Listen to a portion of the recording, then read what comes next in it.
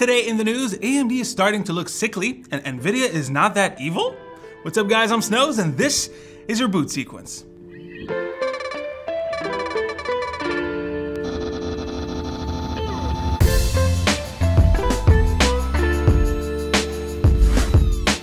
In AMD news, we got some disappointment. So we know that their upcoming event is on March 3rd. That's the Where Gaming Begins episode 3 event that they tweeted about 2 days ago. As we saw on the tweet, they're going to expand on their upcoming lineup of paper launches. Sorry, I meant GPUs. That expansion / the new products should compete with Nvidia's new offerings, the RTX 3060 Ti, and the RTX 3060 that just came out. As far as we knew, those products from AMD would be the 6700 series. The RX 6700 should be released on the 15th of March, and 6700 XT should be released on the 18th. Now, why am I talking like I'm about to give you some bad news?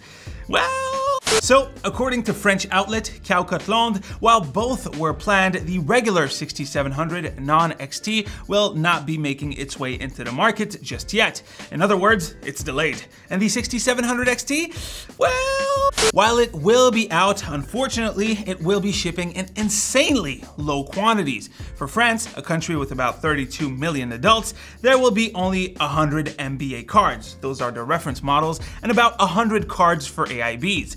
Yep, that's it, about 200 cards for a whole country. Like I said yesterday, some AIBs haven't even received any RX 6000 cores in 3 weeks. Moving on to some Nvidia news, they have finally joined AMD with the support of Resizable bar for their desktop Ampere line of GPUs. It was already supported on certain laptops. Great, right? So the RTX 3060 actually shipped with a VBIOS that supports Resizable bar. All you need is a CPU and a motherboard with a compatible SBIOS. Wait, what? Ah, that must be a typo from Nvidia, not my script. Anyways, so it's shipped with the 3060, but the rest of the RTX 30 series will have to wait until late March. Nvidia said that it can increase performance up to 10%, and unlike AMD, Nvidia will actually validate which games perform best and enable the feature only on those. That's because Resizable bar can actually hurt performance in some cases.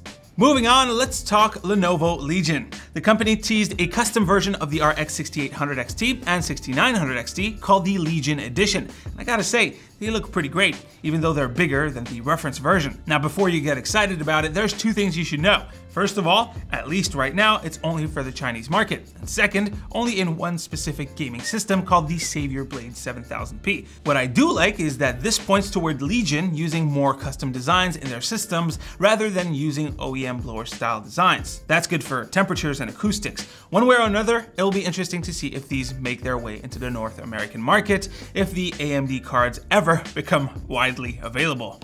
Next up, let's talk Nvidia. With the announcement that they would be limiting the mining performance of the RTX 3060 and also launching a new series of mining-specific cards, or CMP, there was a lot of outrage from the community and a lot of people posted videos talking about how Nvidia doesn't care about you and that this will for sure affect the GeForce Ampere lineup. And while it's true that they probably don't care about you, at least now we know a little more about these MPUs. That's mining processing unit. Nvidia's latest drivers that were pushed out to support the RTX 3060 also add support for 2 of the 4 announced mining cards, the 30HX and 40HX. In that driver, we have the PCI IDs for these 2 models, and with that info, it was easy to determine that the 30HX had a similar PCI ID as the GTX 1650 and 1660. So it's using a Turing TU116 GPU die. The 40HX, on the other hand, uses the TU106 die. That's what's in the 2060 and 2070. So both of those are actually RTX 2000 models on the 12 nanometer process.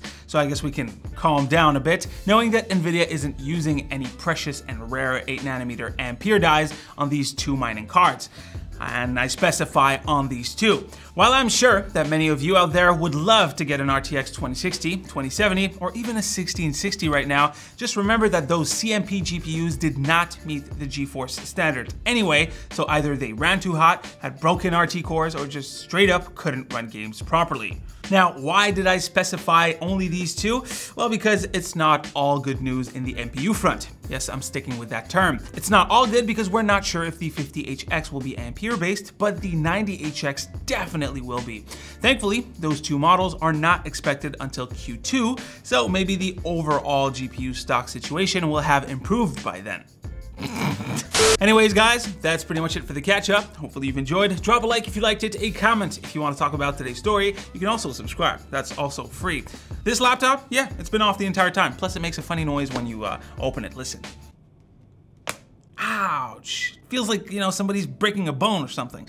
Anyways, you can click right here to see the latest video right here. Subscribe to the channel. Stay frosty, my dudes, and I'll see you on the next one. Take care.